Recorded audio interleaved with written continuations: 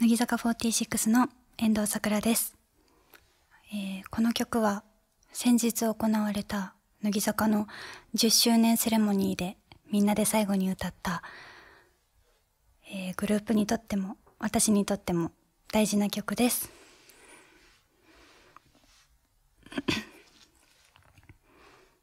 お願いします。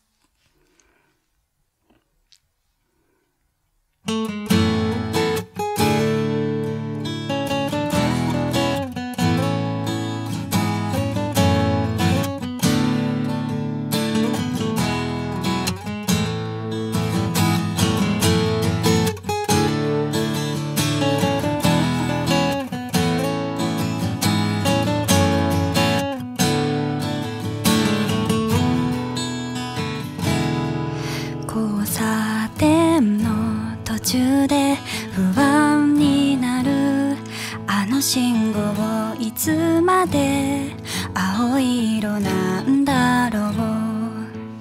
不意に点滅し始めせかすのかな。いつの間にか少し早歩きになってた。自分の意志関係ないように誰も彼も皆一斉に走り出す。何に追われ焦るのかと笑う。客観的に見てる私が嫌いだ。決心のきっかけは理屈ではなくて、いつだってこの胸の衝動から始まる。流されてしまうこと抵抗しながら生きるとは選択したた一つを選ぶこと。横断歩道を渡っていつも思う。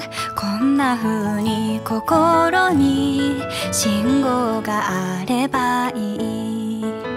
進みなさい、それから止まりなさい。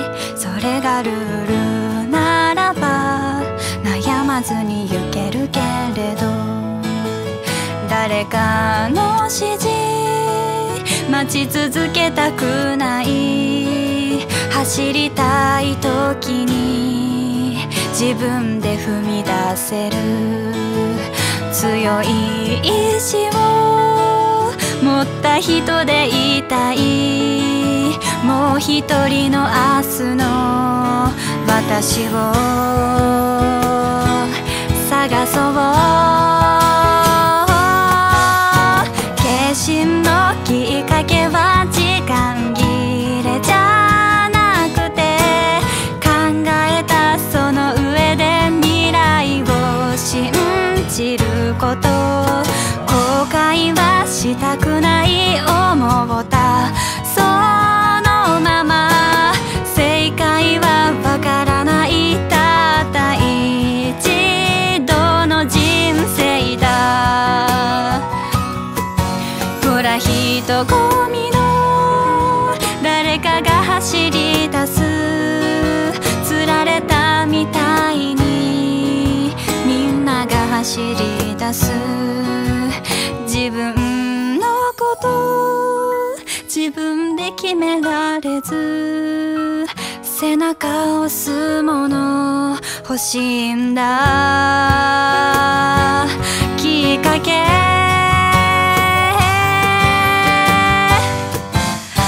決心のきっかけは理屈ではなくて、いつだってこの胸の衝動から始まる。流されてしまうこと抵抗しながら生きるとは選択したた一つを選ぶこと。決心は自分から